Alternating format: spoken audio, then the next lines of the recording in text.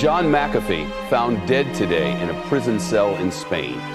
The founder of the antivirus software that bears his name had just been ordered extradited to the United States on tax evasion charges. He faced up to 30 years in prison if convicted. He was 75, and a wild ride of a life it was.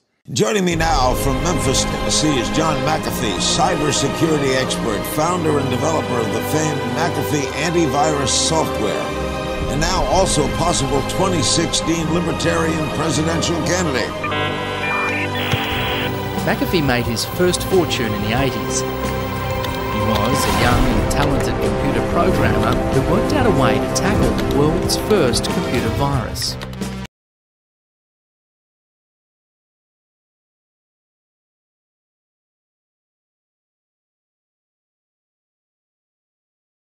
Please, governments become corrupt, always. Power inevitably corrupts. And absolute power corrupts absolutely. Please, this is the truth of life since the beginning of the human race.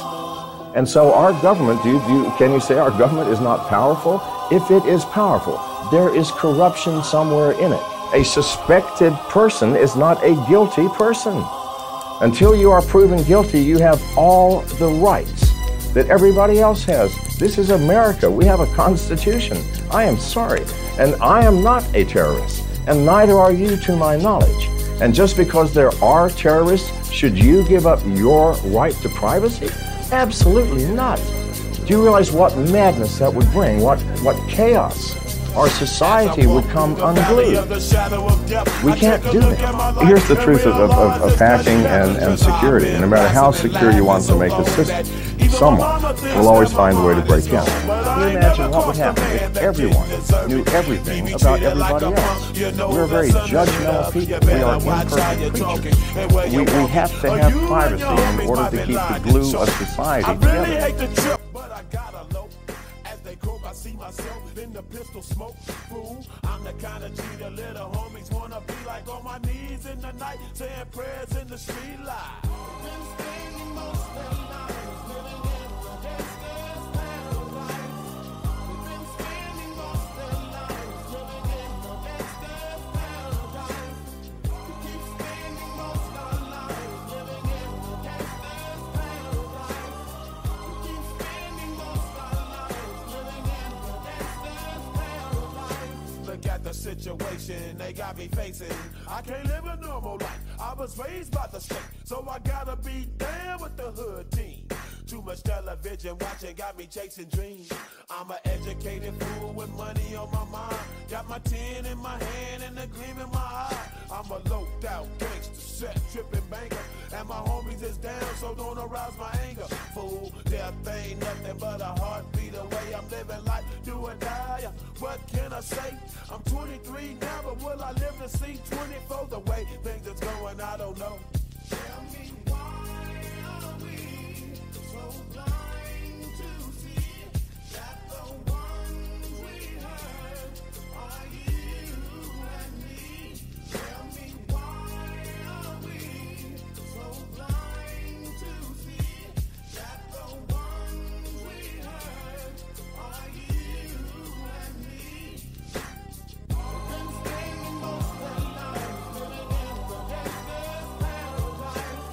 We've been spending most of our lives living in the gangsta's paradise.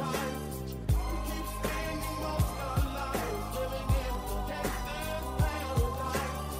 We keep spending most of our lives living in the gangsta's paradise.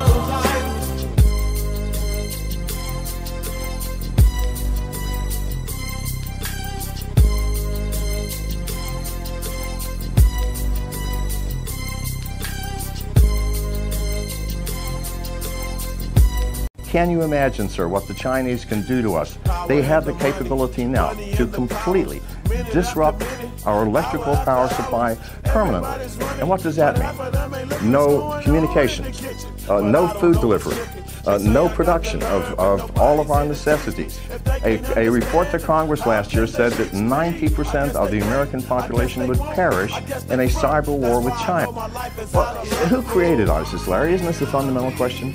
I mean, we keep bombing people. If you were living in the Middle East and a bomb destroyed your neighbors next door and your friends and killed your brother and your father and possibly your mother, and you could do nothing, you are completely helpless against these invisible things that were being controlled by people halfway around the world, you would be angry, you would be frustrated, you would want to strike out. And so they do. Or we just strike back at them. We created terrorism, Larry, by interfering in the affairs of nations that we had absolutely no business interfering in. And we did it for purely economic reasons. We have to take at least a small part of that responsibility. We do, sir.